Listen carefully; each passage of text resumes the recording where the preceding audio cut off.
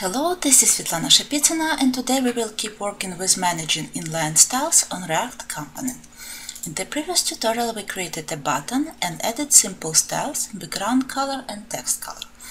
But unfortunately these styles are static, and in order to have possibility to change, for example, button color dynamically, we can use a special set of tools. It's called Radium. Here it is. And in order to use it, we need first install. We run npm install Radium, and then you will find it in your node modules. Here it is. In order to use it, we need to import first of all to our button, and it's not all that we need to do for using. We need also to decorate, and it's really important so that this decoration will be right before creating your class. So in this case it will be here, like this. So we imported, we decorated our class, and now we are ready to use it. With Radium we get a lot of useful features for our inline class in React, and I will show on practice how we can use it. First of all, we have possibility with Radium to apply not just one style, but array of styles. How it will look like. In order not to remove our created styles, I will wrap inside object styles. In future, when you are going to use styles with Radium, you type st_create, stc, and you will get it immediately.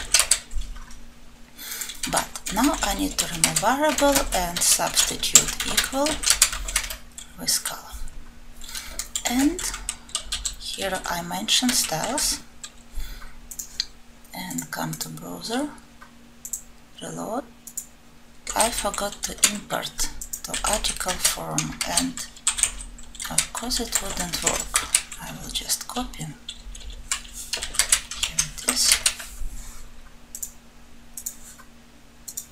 Once more, everything fine. So we have this difference, we have object of styles, and now we are free to add as many as we need and use them.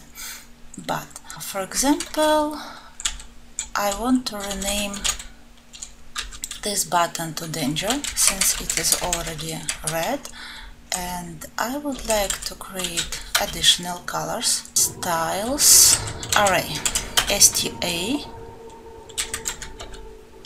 alt e success, stp background alt e green. And in order not to add again color white, I create base, and it will be color white for any button. And then I apply. In order to apply, I need to use first of all array syntaxes, square braces, and here first will be base, then comma. I again mention styles, but in order to use this array feature, changing color dynamically, I tell this tpr kind, for example.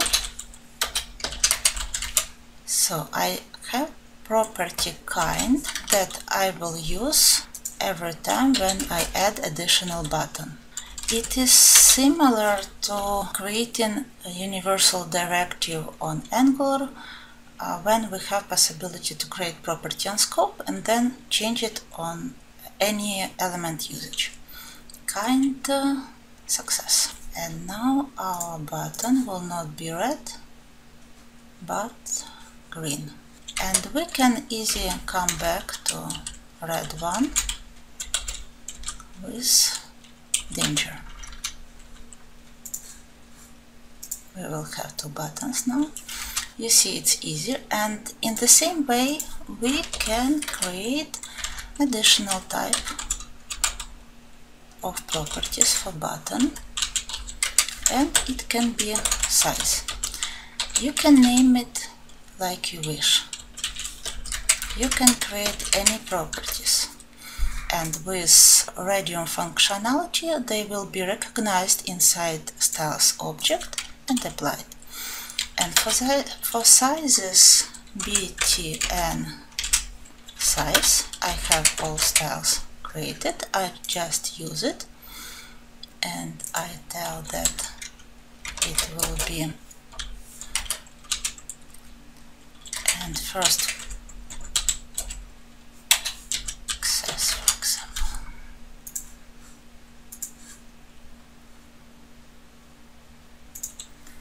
Here we are.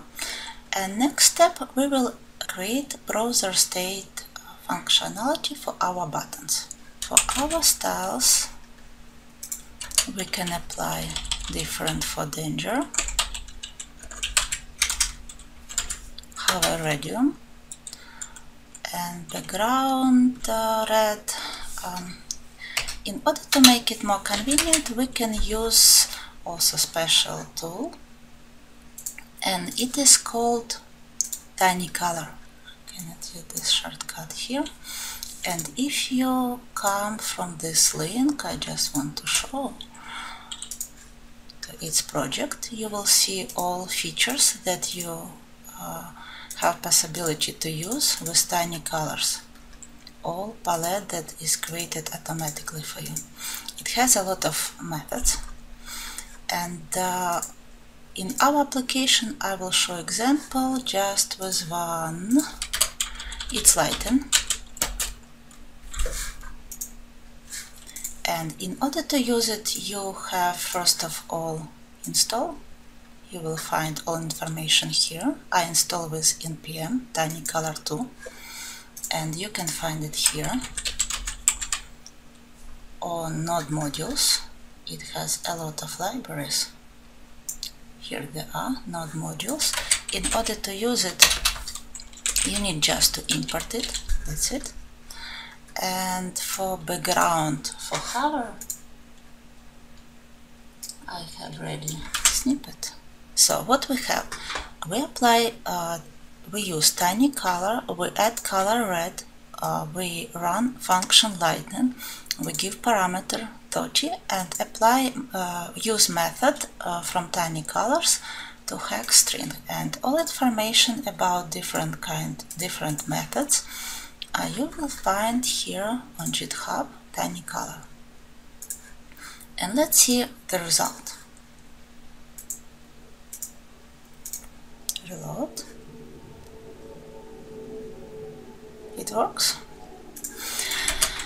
and it's one of ways and working with colors. And if you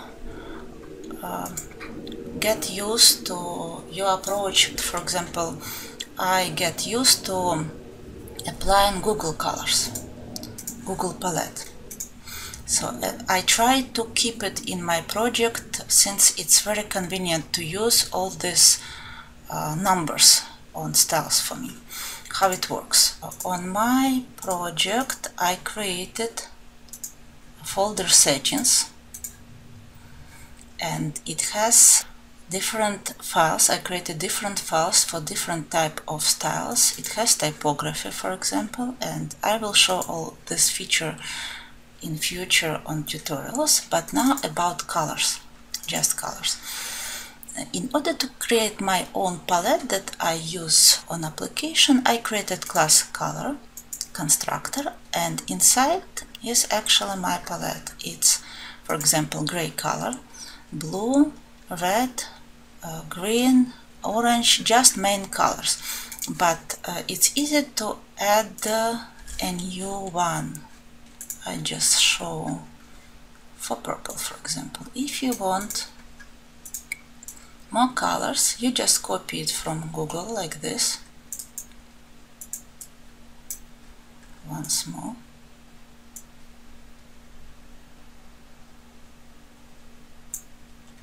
Here it is. So it's not time consuming. You name it Ctrl+Shift/purple.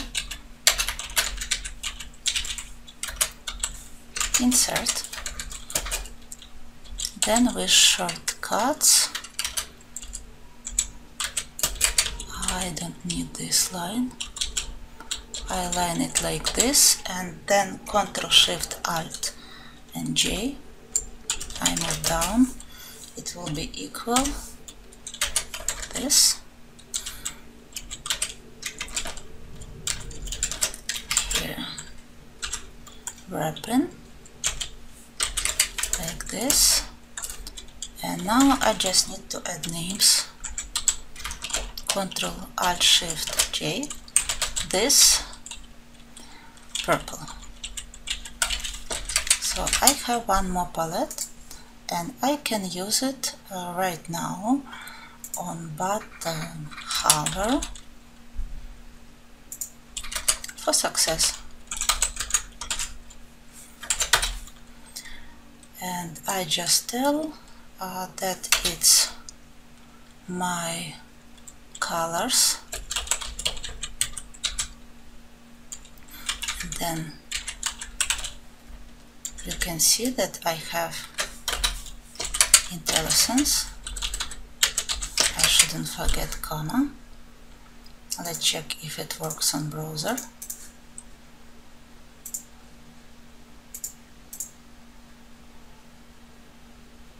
And we have a mistake, and I know what this mistake is. We didn't import colors. I tell styles,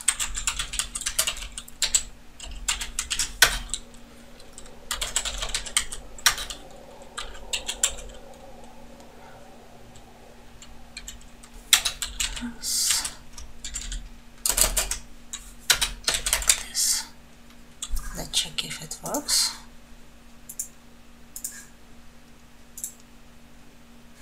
Now it works. And when I hover, I have immediately purple color. And it's weird color in this case. I just wanted to show its functionality, but now I can apply something better.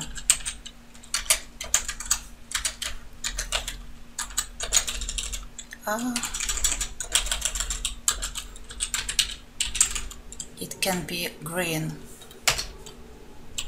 400, and for main colors,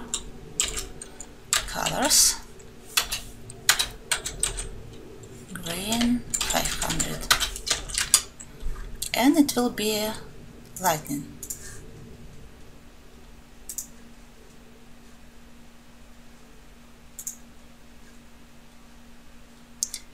It's too small difference.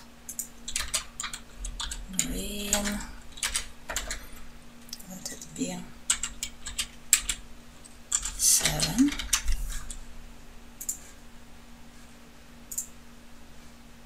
And now you can see. And it can be vice versa if you wish. So it's your choice which style to use. You can use tiny color, you can use any other library that you can find for React. And I prefer to store my color palette in my settings, and then in the end of development, when my application is ready, I can easily remove all unnecessary colors. So it's not like with in most of cases with CSS styles, when you usually keep a lot of dead code. So from here I can see which colors I use. I can easily manage it. With Ctrl Alt U I can find where I use it. So it's very convenient.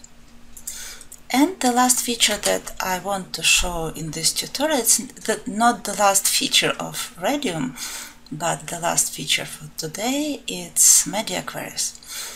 And for now, if we open on browser our application and scale it to small, this button appears the same.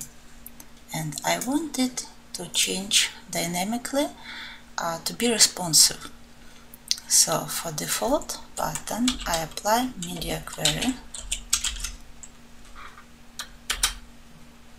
media for small device, and I tell that STP style property width 100% for all buttons. Don't forget to add comma,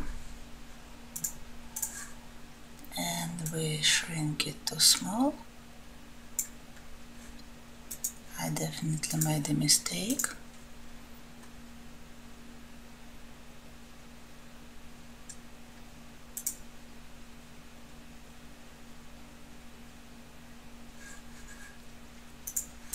I'm in my another directive, so I will just erase it from here, and it's my another button. I will show how it looks like, but let's implement for base. Actually, how did I come here? I came from gray usage to my button fab. Okay, let's close it for now. And on button base for small device, I want my all buttons appear the same, like this.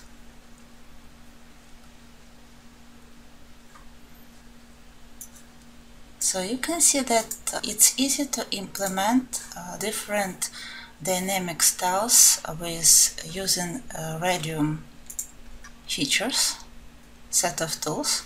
Also, I would like to show an example of buttons that I have created with this approach. Here they are. It's that button that I came from my styles, and if I come to colors, to gray, Ctrl-Alt-U, button fab, you will find on GitHub, on my repository, all this functionality with different sizes, but this button fab directive has a property for button with round shape. And in next tutorial we will keep working with inline styles. I will show how to create different styles for your component that are modified by your property or state. That's it for today. Thank you. Bye bye.